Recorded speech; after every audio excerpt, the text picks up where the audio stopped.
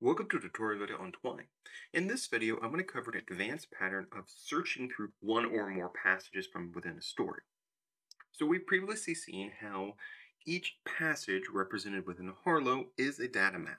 It has source, it has name, it has tags. We can also, using the metadata macro, add more name value pairs to a particular data map. But we know that we can access this data map using the passage macro.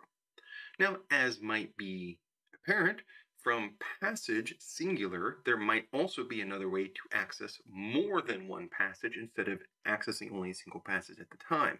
And this is what the macro passages does.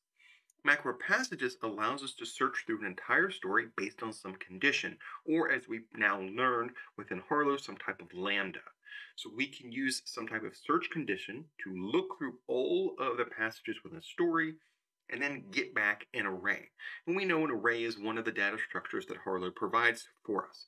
So we can look through a story, find the particular passages we want based on some search criteria, then get an array back, and then do something with that array based on our knowledge of how arrays work within Harlowe.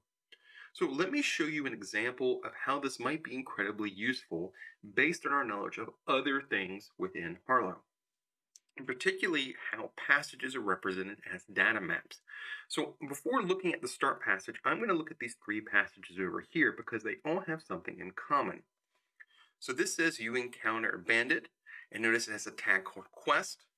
And this says you find a treasure, but it has a tag called quest. And this over here, merchant, you encounter a merchant, and has a tag called quest. So all three of these passages have the same tag. And we know that some tags have very specific meaning within Harlowe, the startup tag, header tag, and footer tag. But we can also add other tags. Now, based on what I said much earlier in the video, there is a macro called passages, which allows us to look for certain things in a story. One of the things we can look for is what is part of the data map of a passage. That is its name, its source, and its tags. So because tags are represented as an array, we can check to see, hey, look through all the stories or look through all the passages that are within this story, find some passages that have a particular tag. And this can be incredibly useful if we have very large stories or stories with many different passages. We can find some passages and do something with them. Or put another way, we can actually look for things and create a much more dynamic story. And that's what I've done in this example. So notice right here, I have quests. So I'm using the passages, plural, not passage for a single passage, but passages, plural, to look across an entire story for all passages matching some search criteria. So where its tag contains quest, which is what I set up right here. All of these passages, bandit, treasure, and merchant, all have the tag quest, lowercase. Where its tags contains quest. And this is the condition we're looking for. Look through the story, find me some passages. And this will be in quest. Right here, I'm saying, okay, now get me the total length of this array using the ability to access right here, length as part of this, and then get me from 1 to whatever this total number was, and then get me a random entry, and then show me its corresponding source. Remembering, of course, that passages are represented as data maps, name value pairs. One of those names is source, the other one being name and tags, and of course we can add more. So this says, hey, search across the entire story, find me any passages that have the tag quest.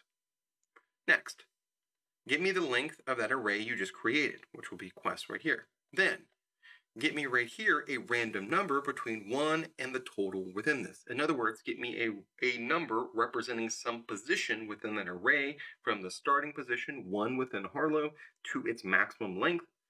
And then this down here, using syntax with an array, get me some type of random quest within this based on that random entry. Pulled all together, all I have to do is add more passages with the corresponding tag quest, as many as I want, and this code right here will always find a random one within that. It will go through all of the passages that have quest.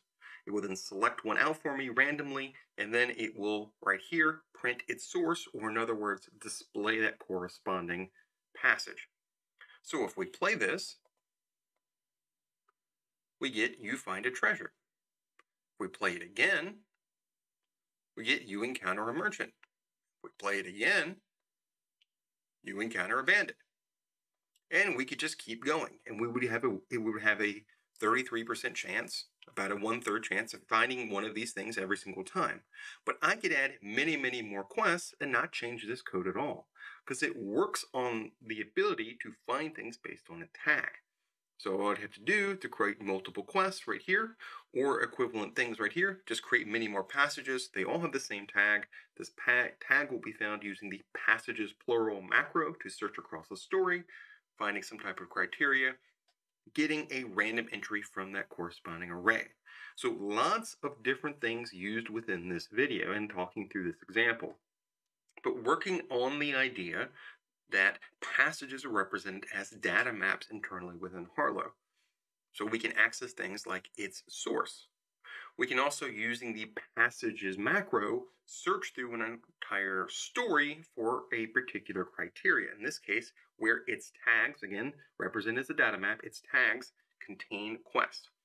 So look through everything that's in this array where its tags contains quest, which is part of how arrays work, get its length, get a random entry from this, show me a random entry, and finally, of course, again, I'm here showing this final entry.